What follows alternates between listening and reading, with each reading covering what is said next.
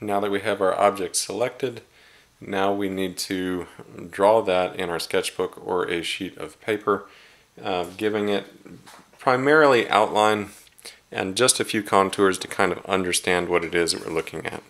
We're also going to try and draw it to scale of the original object, so we're not going to make it bigger, we're not going to make it smaller. We're trying to draw it the same size so that we can work with the principle of scale. So if you're looking at the object and you're looking for your outline, that's your outer barrier in space. It depends how you look at it. If you looked at it straight on, your outline would be different. 3/4 from this side might be slightly different from the back. You get to choose which angle you want to make it from. I just chose a 3/4 front profile view. So that was how I drew my outline here. Outline being the outer edge. Contours. When I looked at my outline drawing and I just had the outline, you could not tell what it was. It didn't make any sense. It was just a weird kind of triangle. Once I added in a few contours for the grille and for where the door and the windows turn on the cab, right here, here, and this one here, then we start to understand what we're looking at. So when you have enough lines for someone to be able to understand what it is they're looking at, that's all you need.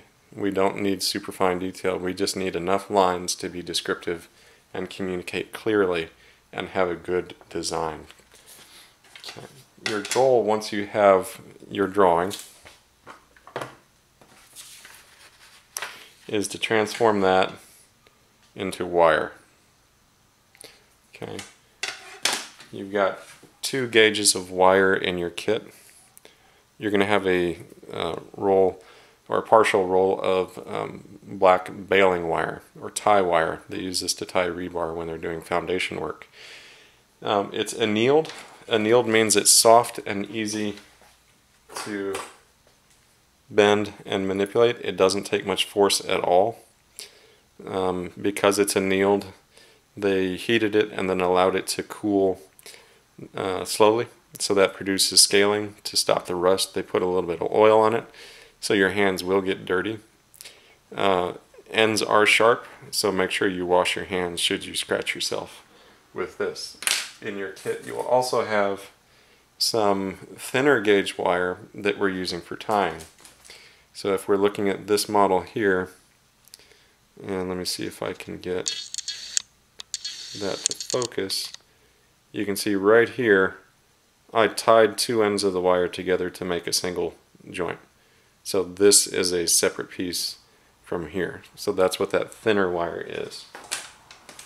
Your thick wire is 16 gauge. You do not want to try and tie the rest of the wire to this, unless you're trying to tie rebar together.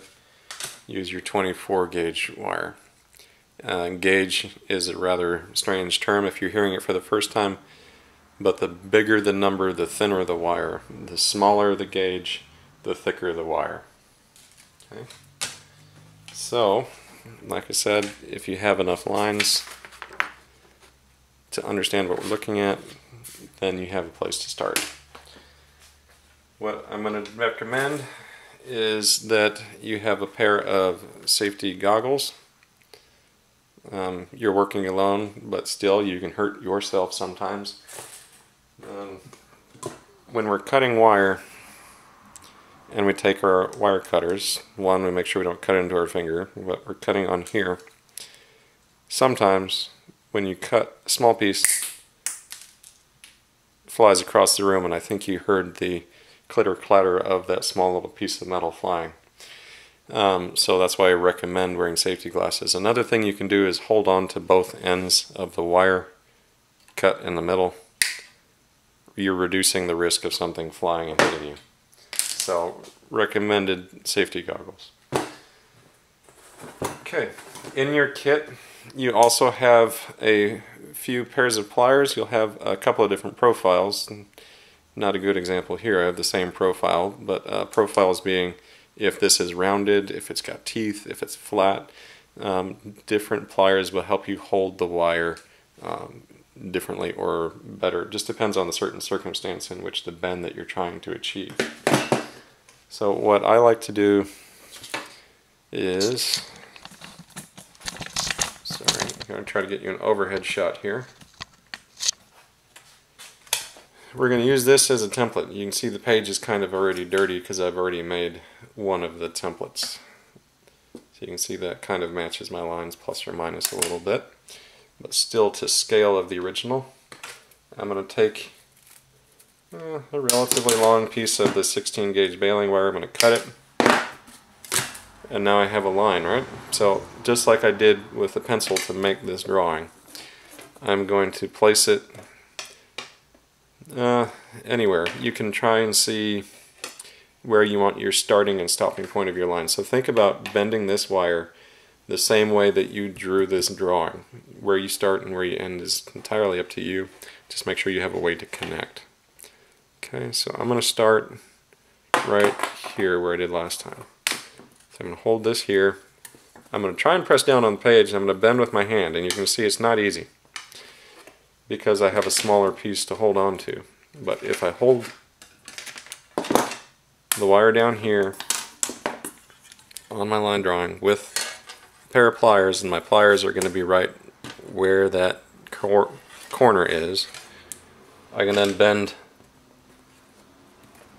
the wire into place. Okay. So already I have that kind of a line going right there that matches. I need to make another sharp bend to go from the back of the tractor to come up. So what I'm going to do, I'm going to go again, I'm going to hold my pliers right where that joint is, and then I'm going to bend the wire in the other direction. So you can see the lines that I've got going here with the wire already match some of those. Okay, same thing, I'm going to come up here to my next bend. I'm going to hold this with my pliers, and then I'm going to bend the wire again. Okay. Alright, see, starting to come out. Put that there. Bend again. Take this wire, bend it again. Come over here, grab it with my pliers again.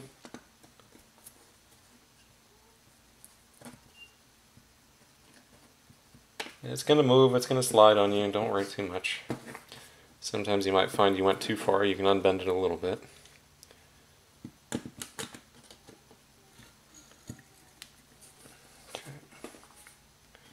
And now I'm starting to get the front of that cap, or the front of the hood.